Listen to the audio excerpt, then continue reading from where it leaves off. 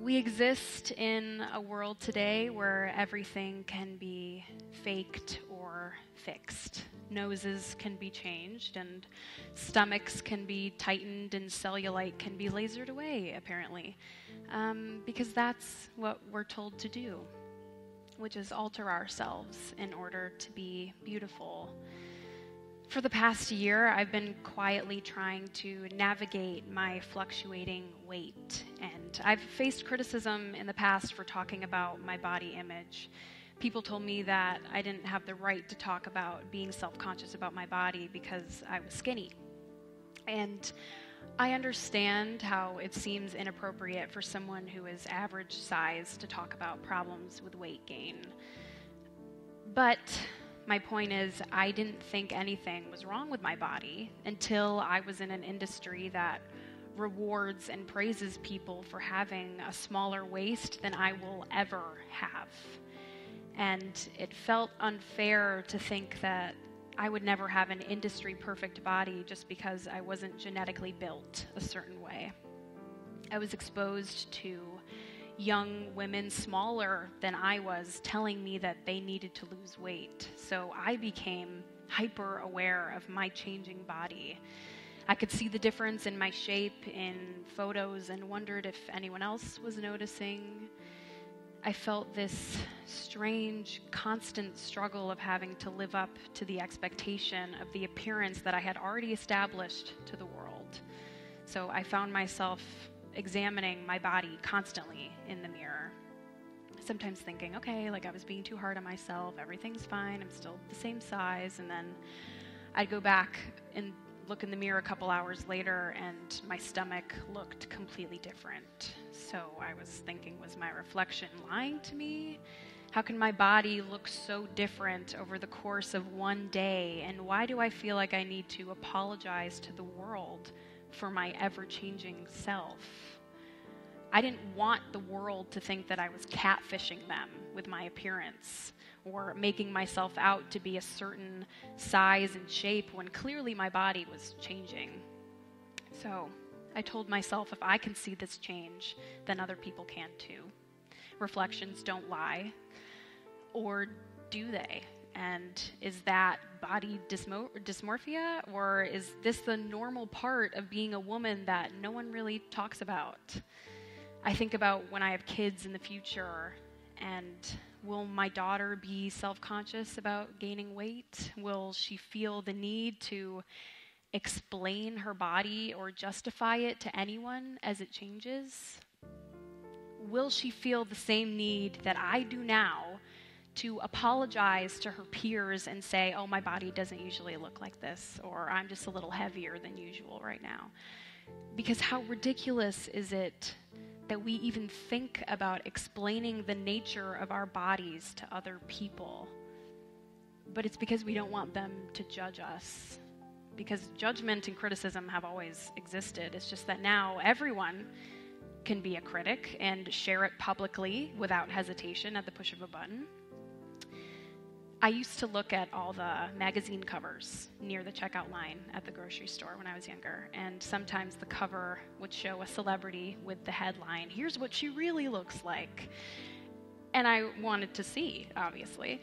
I wanted to see what was underneath, and I wanted to see the flaws. Everyone wants to see the flaws of another person because we want to see glimpses of our own insecurities in them. We want to know that we aren't the only ones. From a young age, we are unknowingly being trained by magazines, marketing, and all forms of media into thinking that having cellulite or not wearing makeup is worthy of being publicly shamed. So there was no way in hell that as young women digesting this media, we weren't all going to try and hide those parts of ourselves from then on. We aren't born with these insecurities. We are told to be insecure about certain things. We are conditioned to feel ashamed or embarrassed about certain parts of ourselves. The world is not going to reform tomorrow. We can't rely on those who profit from our perceived flaws to change their ways. There is no easy fix to the idea the ideas of women that have existed for hundreds of years. So that leaves us with one option, which is changing it ourselves. Showing what's real with no filter and certainly with no shame.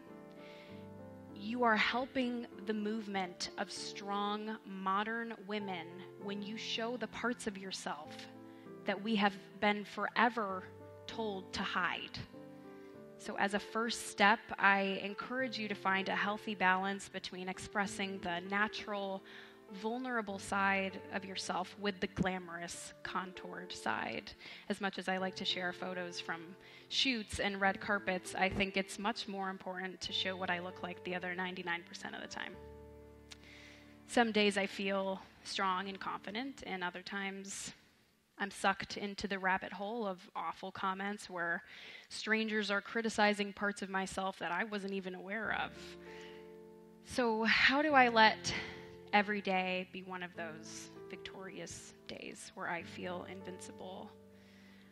I don't know. I don't have the perfect solution, but I have discovered some things that do help me have those better days. I started to purge myself of content that made me feel less beautiful on a daily basis. I unfollowed the accounts on Instagram that made me question the shape and curves of my own body. I also started living a more active lifestyle because I wanted to feel healthy on the inside, which required some thoughtful effort on my part. But I wanted to know that I was healthy and strong without having identical measurements to those other women that I was seeing. Remind yourself that this perfect world you see online in magazines or movies and TV are presented to you through so many different filters. So do not set impossible goals of meeting those fake standards. It's unrealistic to think that your body or my body will ever look like anyone else's. That's not the way it's supposed to be. We are all imperfectly beautiful, so let's embrace that and practice that in a healthy way. There is a massive worldwide community of women who are rooting for beauty to be recognized in every shape and color that we come in. I mean, events like this Glamour Summit are a part of that movement. So embracing your natural beauty does not exclude anyone. There is no fine print.